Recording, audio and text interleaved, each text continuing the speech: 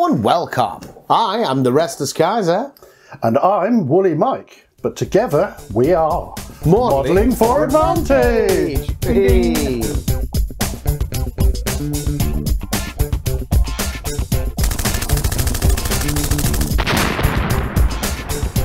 Well, Mike, Avanti! Avanti! Avanti. Italiano! So, two completely ignorant young men. Young men, that's us, sir. Young. I'm going to try and tell you about this box. This is one of the 4 starter armies for the new Mid-War Flames of War. This is about Italy in North Africa, and looking at the pieces, this is kind of 1942, so that would be around abouts right. Let's get these boxes open. Yeah. Like a pro, I haven't taken the cellophane off yet, but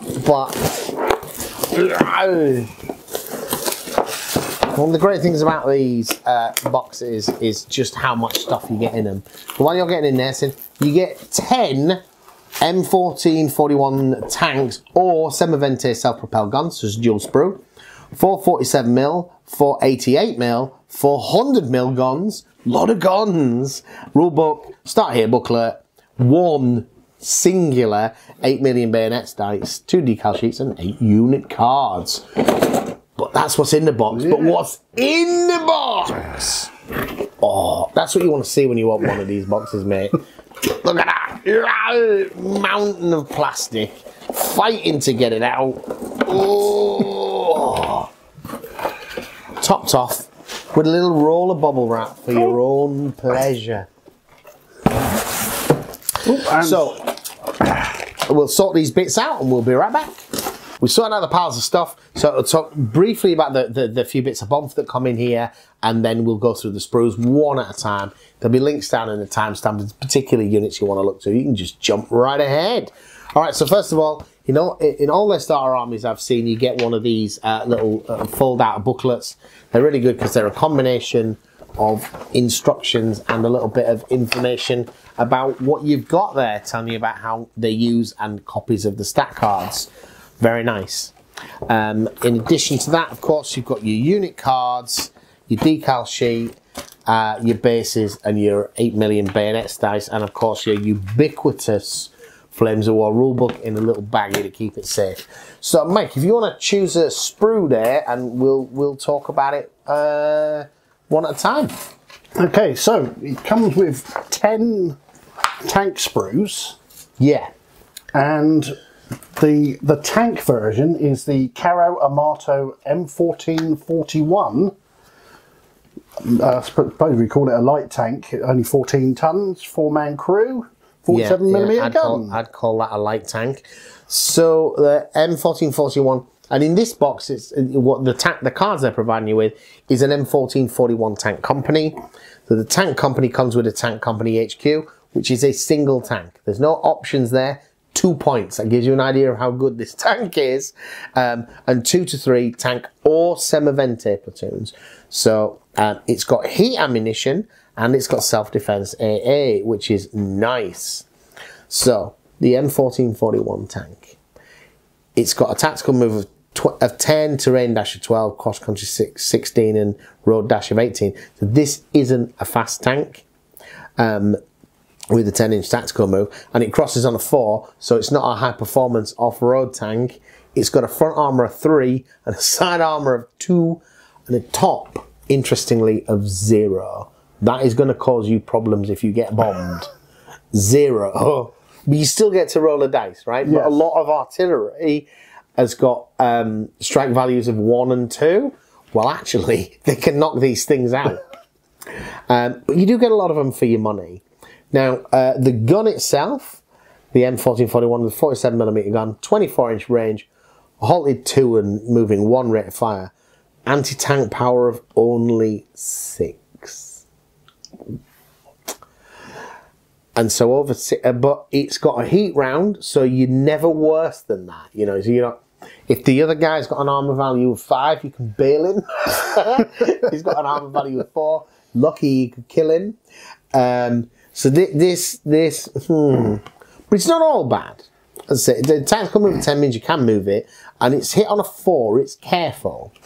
Now, the interesting thing about the Italians and the way they're modelled in the rules, if you haven't seen this before, is this 8 million bayonets dice, which we got. So essentially, if you don't have a load of these, it's just got the 8 million bayonets. So this is the Italian fascist symbol, the bushel with the axe in it. Is for every unit, you'll have 2 sets of stats. And you roll to see, because of the really mixed quality of the Italian army, at the start of the game, you lay out all your units and you roll a dice for each one saying, oh, that one's elite.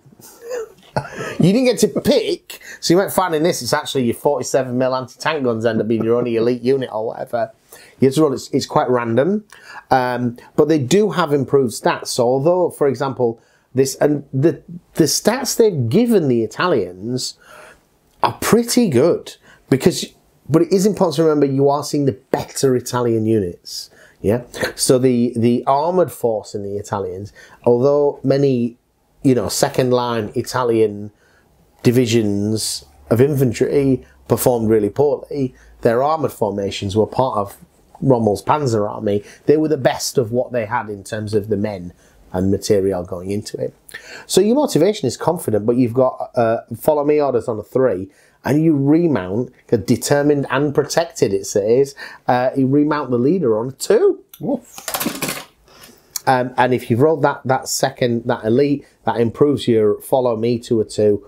And your real problem on this one though is that your skill is only trained and your tactics is worse. So actually making those blitz moves and so forth, this is not the army to do that with. That's the leader. I'm just going to see if the main tank is the standard tank as well. It's not just the leader. Your standard tank has got that remount of 2. With an armour of 3, you're probably not remounting very often. You're probably blown up. But if you have been bailed, the sprue then, Mike. Yep. So looks an interesting model.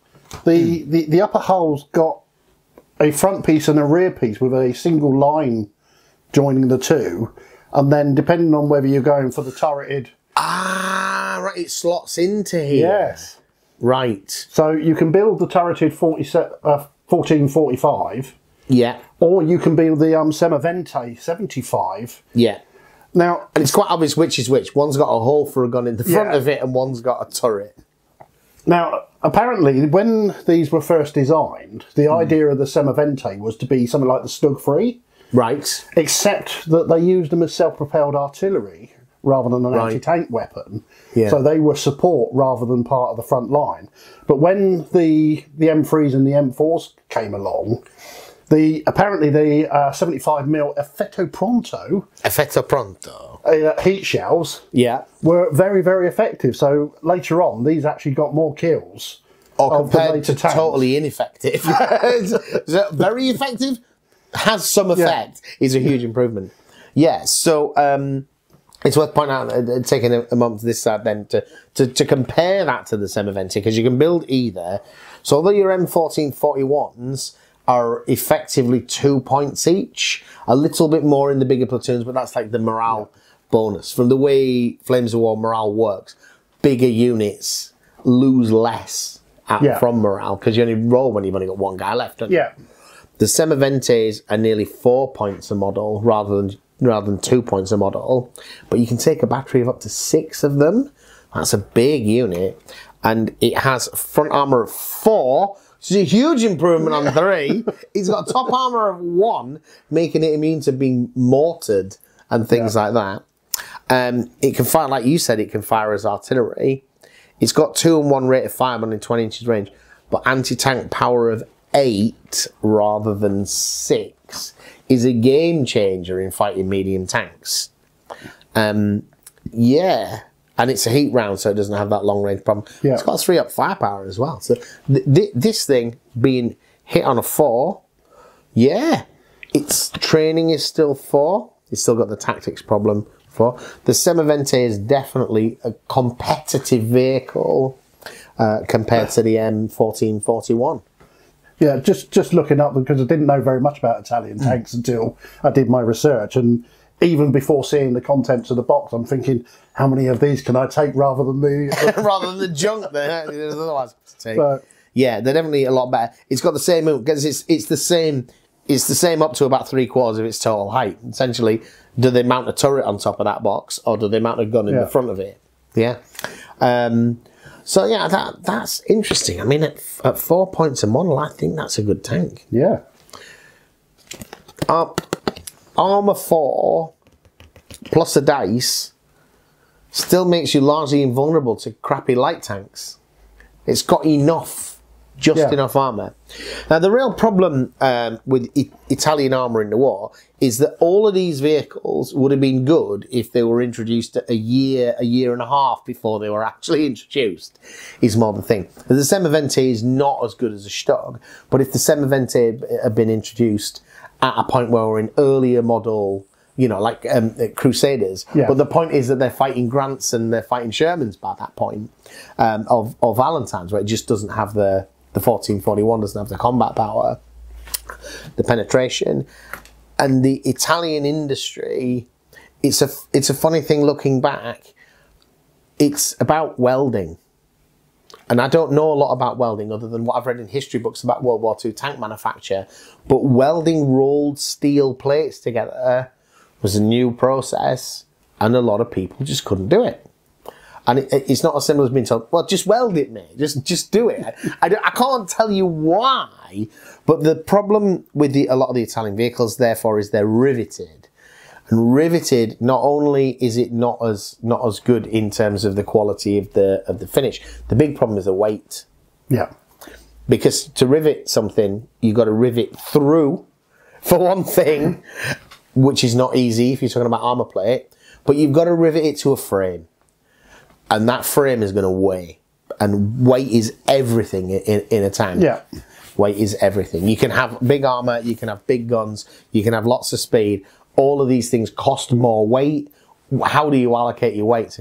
A big internal frame to rivet everything to. Yeah. Top speed of 20 mile an hour on the road for both. Yeah, it's probably rattling loose by that point, though. I don't know. But their combat performance alongside the Africa Corps is still pretty solid. Yeah. The Italians are contributing about half the tanks. Yeah. So yeah, they're not insignificant and surprisingly effective in the game, I have to say. I was expecting these to be really naff. I mean, they're going to struggle with Grants and Lees, certainly the 1441, but cheap though. Yeah, Italians against Americans, I would probably use a mixed force. Yeah, yeah, mainly Semoventes. But mainly Semoventes, yeah. I think as many Semoventes as I can build. And then on the modelling side of it, this bit where the upper hull slots over, I'm wondering if you can probably build both upper hulls and then rest it over. Looking at the sprue, I haven't looked at the instructions, but all right. So you'd build the whole thing and just plug it in, depending on the game. Yeah, I mean, looking at the instructions, it really is. It's like a tower build. You just don't glue a certain point of it. I have to say, I tend not to do things like that just because I've got to keep all of these extra bits lying around and so forth. But I certainly understand people would, because these things they're not cheap. Yeah, these sprues. Even in a kit like this, there's 20-something items. But you're still at full retail. You're still paying £4 for one of these. Yeah, but it's like with the Shermans, you know, if you can build a 75 and a 76 turret, I've still built the 76 turrets. So you've got the option to swap them. So you can swap them out and make your force more flexible. And the same with this, if you can do the 1441 and the Semovente and just dropping those two dits in, you've got more flexibility and... Yeah, definitely. Yeah, so... Anyway, enough about the Semovente, because we don't really know much anyway, do we? We just kept talking for quite a long time.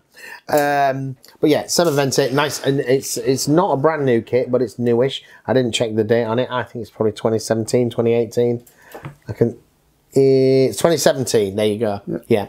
But the fact that they've reached a kind of stage of their manufacturing of plastic sprues that they can consider doing Italian tanks and Italian guns in hard plastic is really positive for the future. Got to say. So, what do you want to look at next, sir? Sir, I've got the 4732 cannon. The 4732. So this is a funny little one on 2 guns on 2 sprues.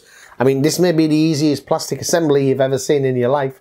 There's literally 5 parts here, 2 of them being wheels. There's a gun carriage, 2 wheels, and then some tiny little ammo boxes to put on the floor beside them, and then another one there. This is probably the same time, 2017. So I think this came out with their original mid-war release. This was what they did. So this is the Italian anti-tank gun teams. They're going to go long ways on your standard infantry bases. So let's have a look at the stats. We've got, again, they hit on 4s. They've got a 3-up save, which is great. But they've only got an anti-tank power of 6 and a heat round. So it's the same gun that's in the tank. The crew have got slightly different stats. And they're also 2 points each. This is 2 points and this is 2 points. Why would you take the anti-tank gun? Well, because the anti-tank gun isn't going to blow up when somebody fires an anti-tank gun at it. You need a very different weapon system. You lack some ability, but it's got the survivability of that 3-up save. You ain't 3-up ain't going to save you with this. I'll tell you that much. What do you rank to that sprue then, Mike? Yeah. Back to the save though, no gun shield. No gun shield. Oh yeah. Yeah. That's really interesting. There's no gun shield at all on that. Yeah. Well, don't get shot at then, right? Yep. So the Italian army's a really interesting one. I don't know. Talking in terms of history, not just this set, because as part of Mussolini's control over Italy, there's a much longer period at it than Hitler does, and he's getting much more of his way. The Italians have rearmed early. If World War II had broken out in 1936, the Italians probably had the best army in the world in terms of its size and the modernity of its equipment. But they'd spent so much money on rearming to such an extent that that level of investment can't be sustained. So they just peaked too early for the war. So a lot of their equipment and a lot of their things, so Italian formations are much smaller than everybody else's. So as most people have triangular divisions, they'll have 3 brigades in a division and probably 3 battalions within a brigade, but not universally. Your Italians have gone down to a binary system. Now, what that should mean in theory is your divisional commander has a lot less to do, and that's actually quite important for command and control. The more attachments, wargamers never accept this, of course. Of course, I want all of these ancillary and auxiliary units. The more sub-units one commander has to directly control, the more difficult the job is. And if you see most people's armies, they've moved to 3 is the magic number. But the Italians went down to a binary system, which in theory should be good. But I think what often happens is there's a misunderstanding about, yeah, but our divisions are smaller than their divisions. So if we're not going 2 to 1, we're going to lose. So I may be tactically a bit more able to control what's going on. But actually, maybe the corps commanders, etc. So the binary divisions didn't seem to work out. And probably, and it's come to my mind because you mentioned about this not having a gun shield.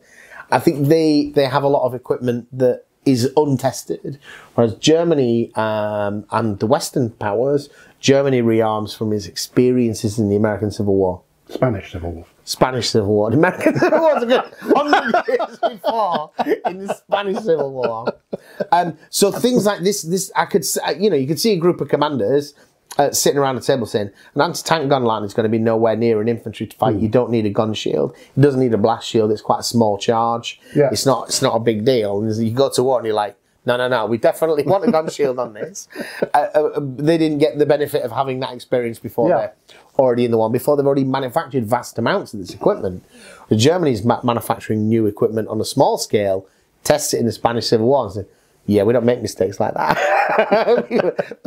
And the Western powers just haven't sufficiently invested in their armed forces until the war breaks out. And so they have a rearmament. And again, they're building the right kind of equipment. So Italy really suffers from that problem in that it's got an army that was great in 1935 that it's fighting in 1943. And it has to fight brand new American stuff, which is being able to be built with all of the experience and none of the preconceptions. Right, that's that one. What do you want next? 47. So then we're going to the 88. We're going to the 88. Okay, so this is not an Italian model. This is the German Flak 36 88. It's not only, I'm not saying it's identical, it's exactly the same sprue. If you've got a German 88, you've got one of these. All right, they do provide the crew figures. We'll look at those in due time. Like like many of the Battlefront models that they make, where there's the opportunity to, they've given you a few scenic pieces. So there's a couple of spent shell cases. Yep. Over here, and there's a couple of unused shells, and then there's some ammo cases, which you can just decorate your base. And given that you have that big sort of 40 by 60, is it, or even bigger than that, you've got a fairly big base. Now there's a big footprint on the 88, but just sticking a spent shell on an infantry base, you know, things like that, it just provides you with little things to decorate your basing with, to give it that used battlefield look. So the 88 in the desert, Mike, an awesome weapon. Yep. An awesome weapon. So these are, you know, not Lend-Lease, but these are from the Germans. Range is 40 inches, which is probably still really low for what, you know, what it actually is. It's got the same rate of fire of most weapons, 2 and 1. Anti-tank power of 14. Crusader's got a front armor of 3 or 4, I think. A firepower check of 3. So you got a 4-up save though. The bigger gun teams tend to have a weaker save.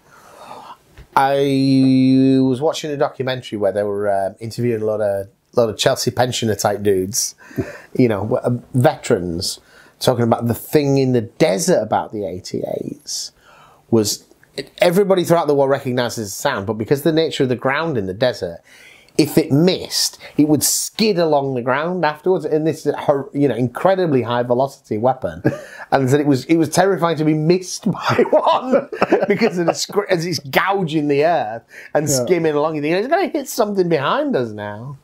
And it's such a powerful anti-tank weapon because it's designed to shoot aeroplanes down at 20,000 feet, right? That requires quite a high velocity round. Yeah. What do you reckon to the kit? Have you built some of these? I've got a couple of these in my German army, yeah.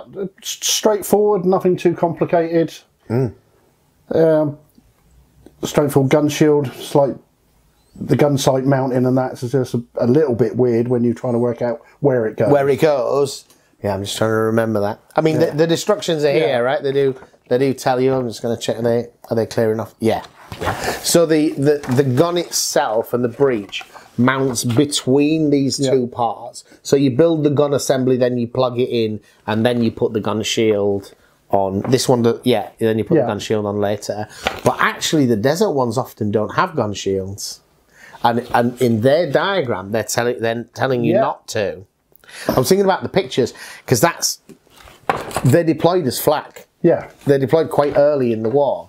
It's not that they don't all have gun shields, but this weapon was designed. You note that the Flak 88 doesn't have dedicated AA. No. It has self-defense AA.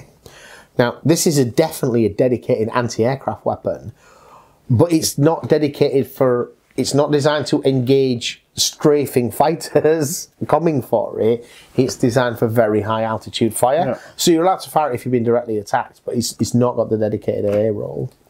But it's really in the desert where it comes into its own, where you've got those vast open spaces where that really long range hits can be achieved. So the rules are going to be that you build them without the gun shield, so they've got their normal infantry type save. But yeah, these Italian ones, they don't have the gun shield rule. Yeah, they have the large gun rule and the self-defense AA. Yeah, so literally no gun shield. Not just on the model. You can put a gun shield on the model if you like, but you ain't getting the rule for it, and you haven't paid the points for it. But that does keep them cheaper. And how important is a gun shield for an 88? It gives you bulletproof cover. It means the firepower check is required from attacks from the front. But in almost every scenario, guns start dug in. Yeah. And have bulletproof cover. Or it's only if you move them. And this thing has a tactical move of dash. You can't tactically move it. You can terrain dash it or cross-country dash 4 inches. Yeah, and because it's a large gun, you can't put it into ambush either. It's saying that within 16 inches of the enemy. Yeah, so you can ambush with it, but not anywhere near the guys you want to ambush. The 100 centimeter, that'd be an enormous gun. 100 millimeter. 100 millimeter. Yeah, or presumably 10 centimeter. Okay. So this is the last weapon system in here. Sorry if there's been noise. It's been lashing it down outside, and we just kind of noticed as we made that cut how loud it had become. Eunice. Hopefully it wasn't too distracted. That's Eunice out there. Yeah, that's probably right.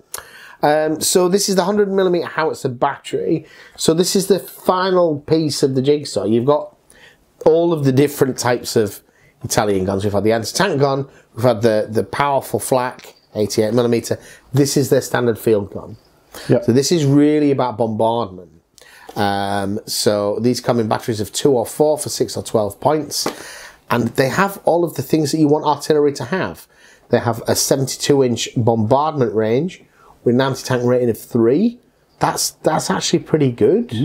For top armor, you've got a chance of taking things out. Firepower 3 up. And it can do a smoke bombardment or indirect fire, but only 16 inches of range, only 1 shot, but anti-tank power 9, firepower 2 up, brutal, forward firing, slow firing smoke. So these are actually pretty good at knocking out infantry in dug-in positions. Yeah. I think that seems decent. What's the sprue like, sir? It's 5 main pieces: chassis, 2 wheels, the gun, and a gun shield. Yeah. It does show the gun shield in the pictures. So yeah, there is a gun shield in this one. Does it have the gun shield? It has the gun shield rule. So we're making it up. So there we go, an Italian gun with a gun shield, right? Yep. And you got the 2 ammo boxes. You got one empty, one closed and one open, which is nice. And again, these little boxes are nice to mix up on you. You just cut one of these off and paint it brown and stick it on one of your tanks or something as a little wooden box. Do you remember the Tiger kit? It's got a bucket on it. Yeah. I know there's not a Tiger here, just getting distracted. But it's just those little bits of battlefield detritus. There's a bucket on the Tiger sprue. Do all Tigers get issued with a bucket? Probably not. Yeah. No. But it's nice to know that among your collection of tanks somewhere, get those things. But yeah, it looks like a simple, straightforward kit. Not too fiddly. You're going to put this together in 10 minutes, right? Yeah. Yeah, absolutely. And the wheels, nice detail. And again, you've got the, like a lot of these things, you've got the rivets on there, which are, you know, for those of us that wash and dry brush our models is the only highlighting we're going to do. We like that. We like that a lot. All right. Yeah. So then we got our men. Men. There's lots of men in here. There's no infantry in here. So, right. No infantry in here. Now, this is a starter army. It's not an introduction to the game. No. This isn't cheap. This is, I think, £80 retail, maybe $100 US. This isn't cheap. It's decent value compared to buying platoon boxes. Is this a complete army? I think you would be mad to play Flames of War without at least 1 infantry platoon. Yeah. Because it's such a cheap way of holding an objective, right? Yes. So I do support that criticism here. However, guns are not bad as a backup versus infantry because they have the same benefits, especially like those anti-tank guns. They're so rubbish as anti-tank guns. You could just leave them there as things to hold an objective with and dig them in and so forth. Well, in the starter guide, it gives it, this is a 75-point. This is a 75-point army, so quickly. Now, the thing with this is, again, I think with these boxes, they're showcasing the very best of what they do. They're Italian infantry. They're infantry, not their gun crews, which we'll come to. Last I saw was all still in metal. Metal is a very different proposition in terms of preparing for play. There's flash to deal with. Yeah. There's bases to file down to fit in the little divots on these bases. I built the Team Yankee British infantry, which were all metal, and there's work involved. Then they are nice models. They're nice sculpts for the scale, but there's a lot more work in than just getting a blade on a hard plastic through and just scraping across the mould line. So we've got 3 different types of artillery crew to look at then. I was going to go with the tank crew first. Oh, you're going to go with the tank crew first? Okay. So they're not just you're not just being given American or something. No. You got the Italian tank crew and their desert tank crew. Yeah. Because they've got a hanky over the back of their head. They have a very strange hat, the Italians. I assume it's some kind of cushioned, maybe like leather or something like that. The tank crew uniform is different. You can see it on the cover art to the booklet.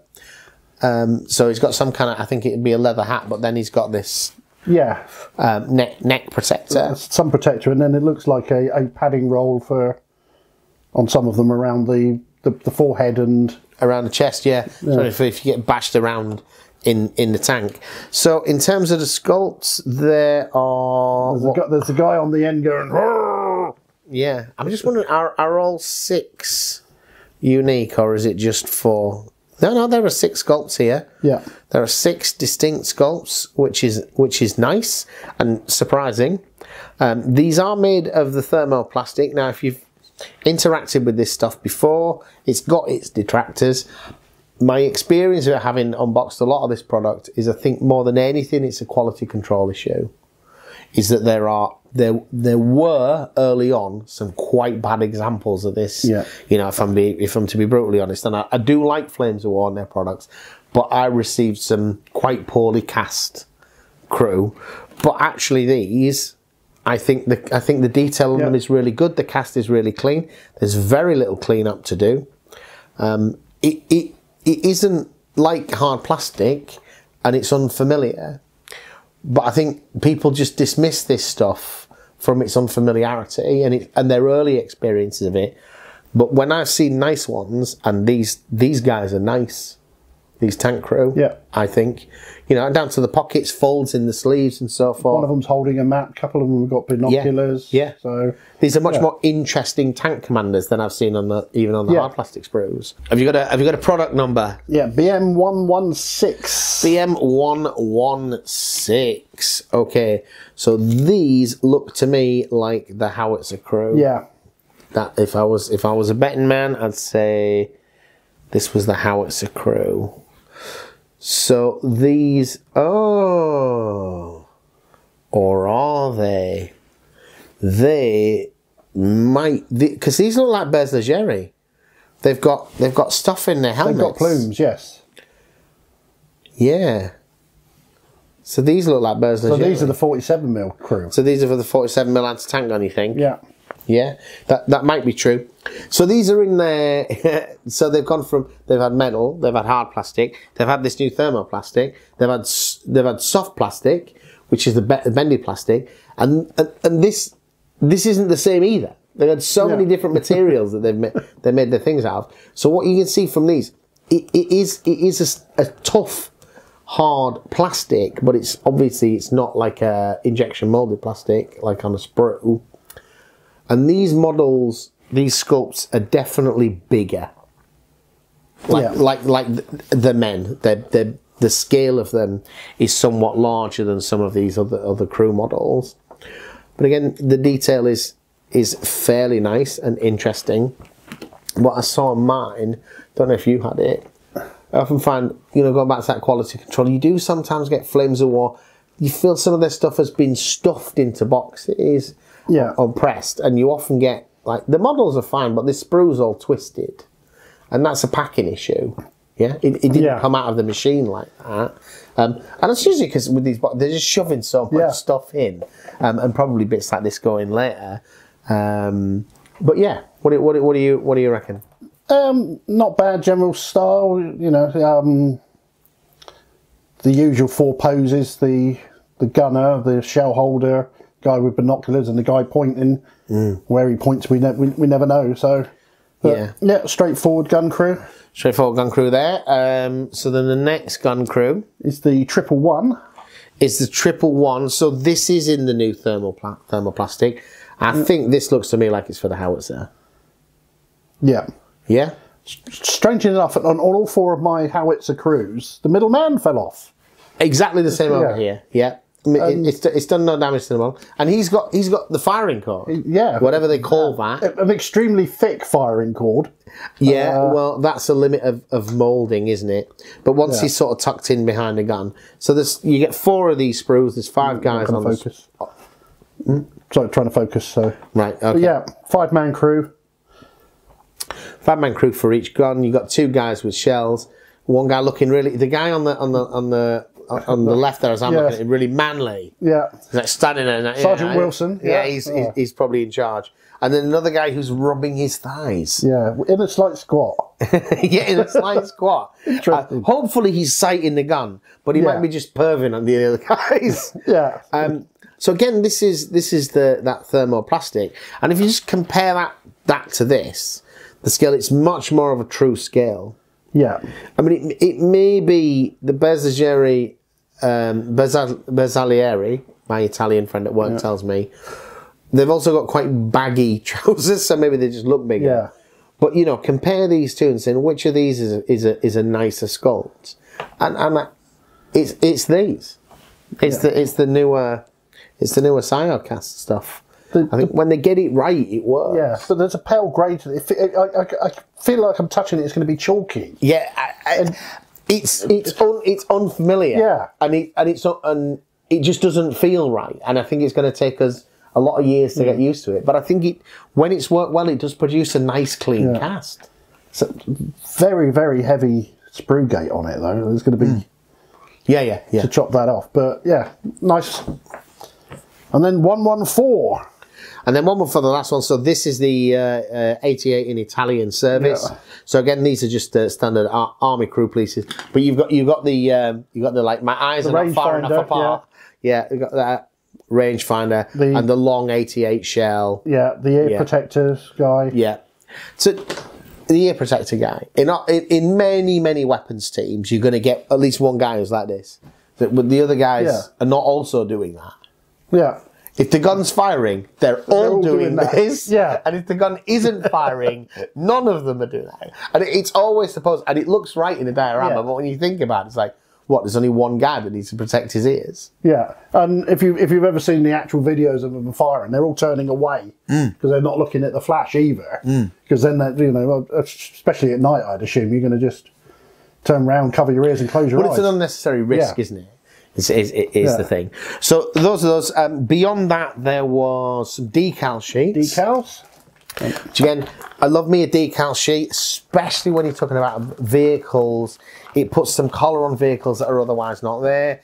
The decals we've got here are for so they're the company markings for 1st and 2nd Armoured Company, so they'll be within each of the divisions. Yeah. And then you've got the 3 divisions. There's such tiny words. Centauro division. The other one is Ariete. Ariete. And then Lancieri. Lancieri di Nueva. Yeah. Those are the 3 principal Italian mobile formations. Yeah. So there's a lot of stuff in here. What is it?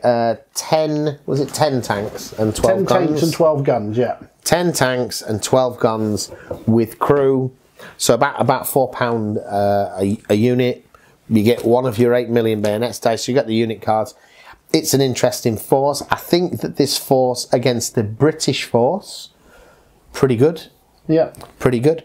Because of the low points cost of those vehicles, I think you can, with your L6 it is, your L14, sorry. M for medium, your medium 1441s, the tanks, which are pretty underpowered. You can still fight all the Crusaders and the Stuarts and the junk, but maybe you keep them on for later in the game when you need something to just run across the table, claim objectives, or you just put them out there at 2 points bonus and every shot that goes at them didn't go at something important. Yeah.